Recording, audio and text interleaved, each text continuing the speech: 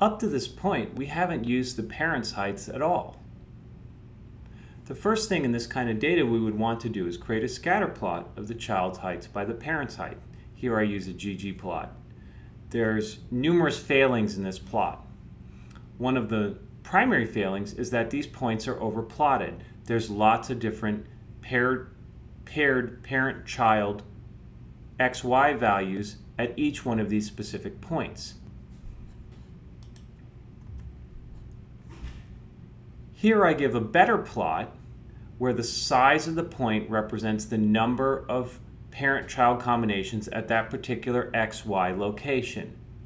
Here, the color, a very light color, represents a frequency near 40, and a very bluish or darker, relatively speaking, bluish color represents a frequency of number toward that toward 10 or down to 1 at specific locations. So the size of the point and the color of the point are representative of the frequency of parent-child combinations at that specific XY pair, and this is a much better plot because it doesn't lose that information. I would say there is another failing of this plot. For example, I don't put the units of inches on either of the two axes, and I think that's good practice to have the units on the axes, so that's a little bit of a failing for this plot. And if you want to see the code, it's in the R Markdown file. Now, let's suppose we wanted to explain the children's heights using the parents' heights. And let's assume we wanted to do it with a line. Well, in order to make things easy for right now, let's force the line to go through the origin. Specifically, it has to go through the point 0, 0. So in other words, it has a y-intercept of 0. Well, then the line is just x beta, right? Y equal x beta defines a line through the origin. In order to find the best line, all we have to find is the slope. Well, here's how we could potentially do that. We would want to find the slope beta that minimizes the sum of the squared distances between the observed data points, the yi's, and the fitted data points on the line, xi beta. We'll square that distance and add them up, and this is directly analogous to finding the least squares mean that we did just a couple of slides ago. So this is exactly sort of using the origin as a pivot point and picking the line that minimizes the sum of the squared vertical distances between the points on the line. So we're going to use RStudio's function manipulate to experiment with this and see if we can find that line. Now there is a point, and regression through the origin is useful for explaining things because we only have one parameter, the slope, and we don't have two parameters, the slope and the intercept. But it's generally bad practice to force regression lines through the point 0, 0. So an easy way around this is to subtract the mean from the parent's heights and the mean from the child's heights so that the 0, 0 point is right in the middle of the data. And that will make this solution a little bit more palatable, and we'll discuss it later on how this relates to real regression where you fit both a slope and an intercept. Let me just show a picture to illustrate some of these concepts. So here I have a scatter plot where I have some data on the y-axis and some data on the x-axis, and I want to use my x variable to predict my y variable. So this is my x-axis and this is my y-axis. My red crosshairs are my data points. Regression through the origin, in the way that we're doing it, takes the point 0, 0 and treats it as a pivot point. It then tries to find the best line going through the points, where the best line is as follows. Let me take this line here. It's going to take each observed point y. It's going to calculate the vertical distance. That's yi. That height is yi. Okay? This length is xi, and that point is xi beta on the line. So this distance right here is yi minus xi beta, and then if we square it, we'll get the square distance. So what regression to the origin is trying to find is it's trying to take all of these vertical distances like this between the fitted line and the observed heights, square all those distances, add them all up so that each one contributes equally to the error rate that it's calculating, and tries to find the best slope, because remember, this line is defined by a simple equation, y equal to x beta. When you have a line going through the origin, you only need one parameter, that's the slope.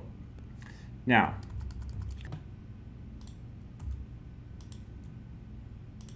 that line's not going to be very good. If you look, the line really should hit somewhere along here. So regression to the origin kind of doesn't make sense. What we're doing by centering the data is we're setting the origin to be right in the middle of the data. So that point now is 0, 0 by subtracting off the means. So it's basically reorienting the axes so that the 0, 0 point lies right in the middle of the data. Now it seems a lot more reasonable to find the regression line that goes through the data where we just consider a slope. So regression to the origin seems to make a little bit more sense if you subtract the means. And we'll find out later that this yields an equivalent to the solution if we were to both fit the intercept and the slope. So let's try and do this with RStudio's manipulate function. And I think because this is one of the central themes of the next several lectures, we're going to go over these points over and over again. They're very fundamental. So I won't show running the code because you can grab it from the R Markdown file, and I'm hoping at this point in the specialization you'll be familiar with running R code. But here's my plot, and over it I have a specific value of the regression line. Notice that my child's height, the indices may get downsampled a little bit in the video compression, but what you can see is the center of the child's heights here is at 0 because I've subtracted the mean. The center of the parent's heights is 0. So I have a pivot point right in the middle at 0, 0. I also want to point out that up here I give the slope beta equal 0.6 and the mean squared error, where the mean squared error is again the sum of the y data points subtracting off the x data point, the parent's height, multiplied times this factor, 0.6. So it's taking each one of these points. Let's take this one, or let's take one that's more centered.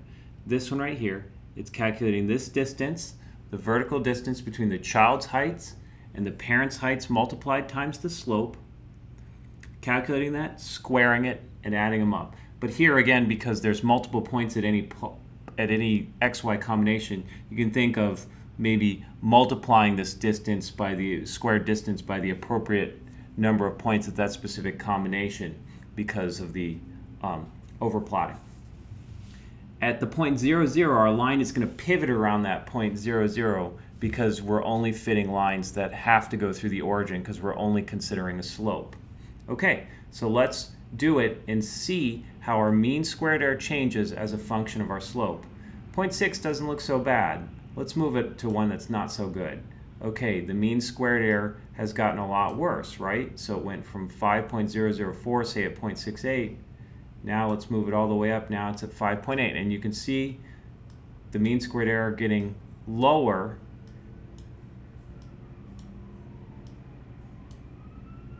right? As you get down to a slope, looks like 0.6 something is doing pretty well. 0.64 has 5,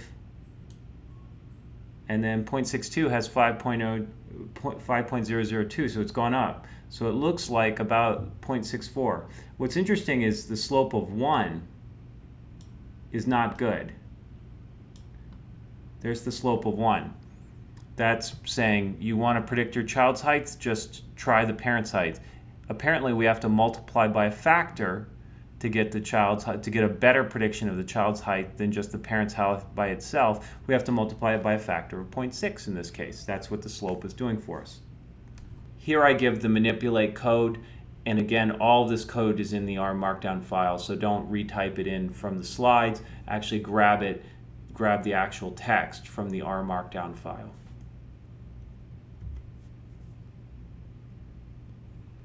Now that we've used manipulate to find the slope, I'm going to show how you can do this very quickly in R. The function lm fits the linear model, and if you here I have the code where I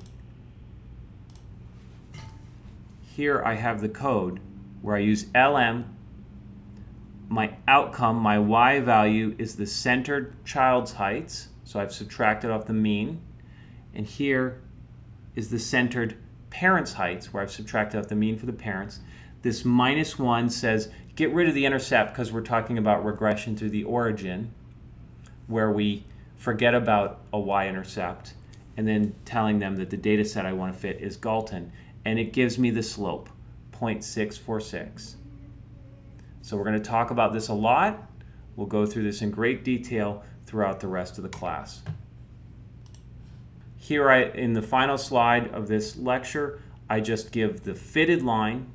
Now because of how we've forced the model, it has to go through the point 0, 0 for the centered child's heights and the centered parent's heights, so it has to go through the mean of the child's heights and the mean of the parent's heights. I've reshifted the plot so that that 0, 0 is back at the original point. And so here is our line that has slope of 0.646. And now what we're going to do in the subsequent lectures is talk about how we get these, how the motivation behind it, and all the things we can do with this fitted line. We're going to spend maybe the next several lectures talking about this. So welcome to Introduction to Regression. We've actually covered a lot of material in this very first lecture, and I really look forward to working with you for the next couple of weeks.